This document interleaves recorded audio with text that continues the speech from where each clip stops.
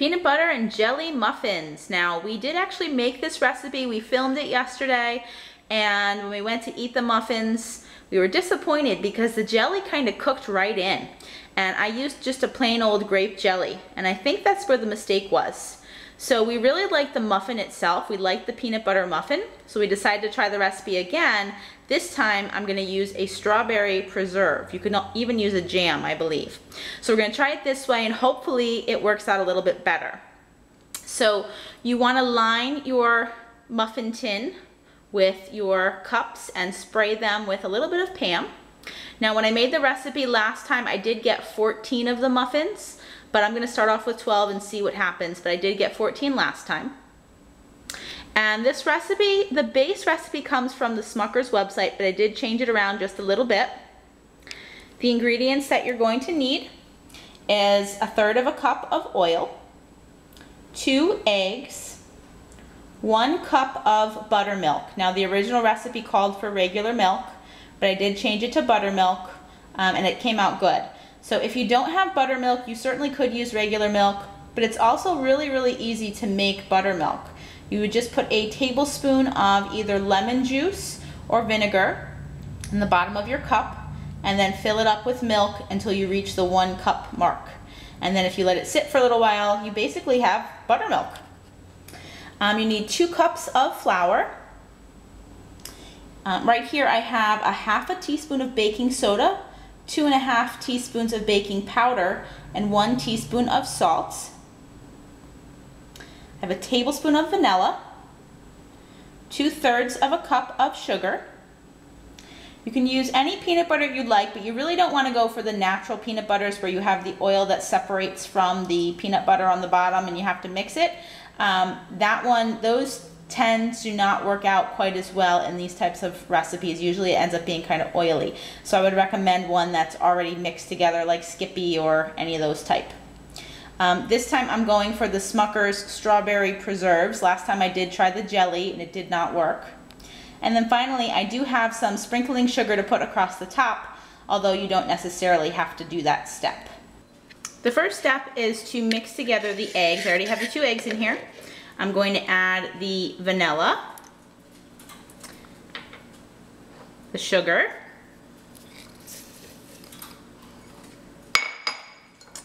the buttermilk,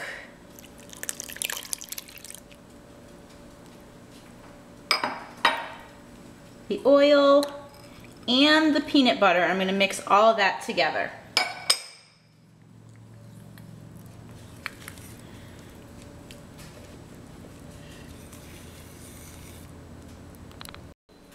The ingredients are mixed together, and now I've already combined the flour with the baking powder, baking soda, and salt. And I'm gonna just add a little bit at a time in here and kind of just mix it till it's incorporated in. You don't want to over mix it.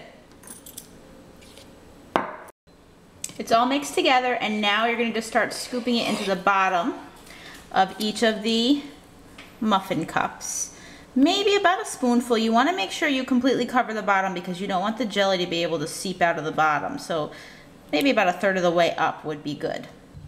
I'm placing about a tablespoon or so of the jam right in the center, and I'm gonna do 6 this way, and we're gonna try 6 with the fluff and see what happens. I don't know if that's gonna work or not, but we're gonna try it.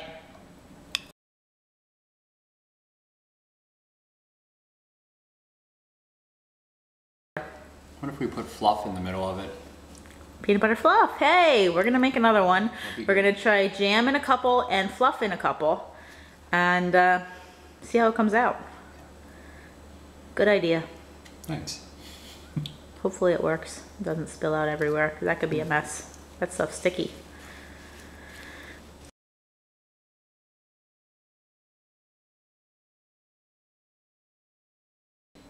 Now we're just going to put the remaining batter over the top. Make sure you completely cover the jam or the fluff or whatever it is that you are using. So once again, I did get 14 of these muffins, not just the 12. And the last step is to take a little bit of the sugar and sprinkle it on the top if you choose to do that. I kind of like the look of it though, and it gives a little bit of a crunch on the top. The muffins are going to go into the oven for 18 to 20 minutes until they begin to brown. These just came out of the oven, and as you can see, the fluff is kind of exploding here, so I don't know how well those are going to come out. But the jam, the jelly side, looks pretty good right now. So I'm going to let it cool down a little bit, and then we're going to cut into them and see what happens. I wanted to cut open one of the muffins and show you that there is definitely plenty of jam and jelly in the center of this. It did actually stay contained. I think it kind of moved around a bit when I tried to cut it in half to show you.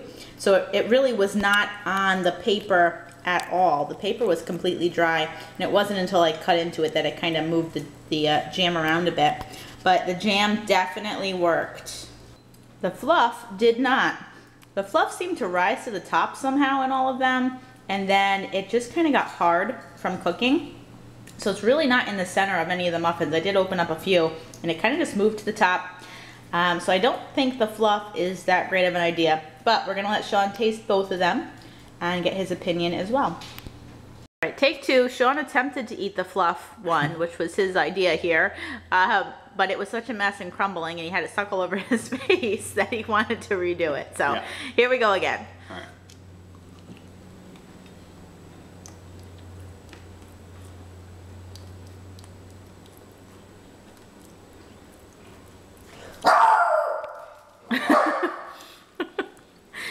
Now Fiona's gonna ruin the video. All right, so what do you think?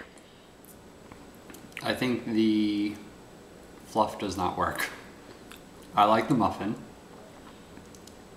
It tastes good, but I think the fluff just did not work. The fluff didn't work, and actually I really haven't said my opinion yet. I did the first time we filmed this, and I didn't say anything since, but I really like the muffin. That's why I made this again using the jam in the center, because the muffin is really nice. It's light, it's fluffy. Usually when you use peanut butter, it makes it really dense, but these are not dense.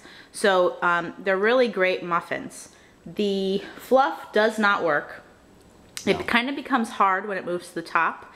I thought it'd be nice and gooey and like marshmallow, but it's not. So forget the fluff. Now on to the preserve. What do you think of that?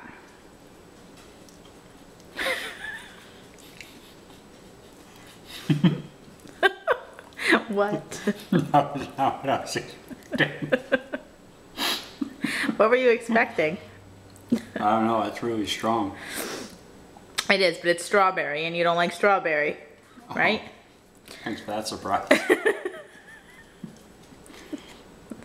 I think it worked better than our first batch where the jelly just didn't work at all. Yeah. The jam definitely worked better. Mm-hmm. And there's a lot of flavors. I just happen to pick strawberry. I like strawberry, but you know, I mean, there's whatever type of jam that you like, you can easily put in here. Yeah, I would have went with grape. Well, I didn't see grape. I had blueberry, but we know how you feel about blueberry. So yeah, the jam definitely works. There's a lot of it in the center, so you can definitely taste it. It's really like a peanut butter and jelly sandwich, whereas when you use the actual plain jelly, not so much. It kind of just all cooked in. So you definitely have to go with the preserves or the jam. Forget about the fluff, but it's a great muffin. Anything else? I think we should try to like drill a hole in the middle and try to fill it, or fill one of them. With what? Fluff? I don't know. Well, there's a lot of filling in those. We'll have to experiment. Yeah. But the muffin's a keeper. The muffin is good, and it's definitely best the first day. The ones that we made yesterday, I did try one this morning, and it kind of got a little bit more dense. So it was still good, but it was best the first day you make it. Mm-hmm.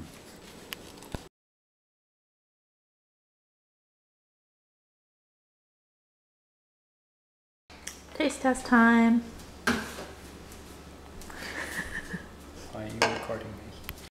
All right, so I gave both the muffins to Sean. The fluff was his idea, so I mean, you want to try with that one first, or what? It didn't work so well. It's also breaking apart. Yeah. When I tried to cut that one in half multiple times, it crumbled. This is a mess.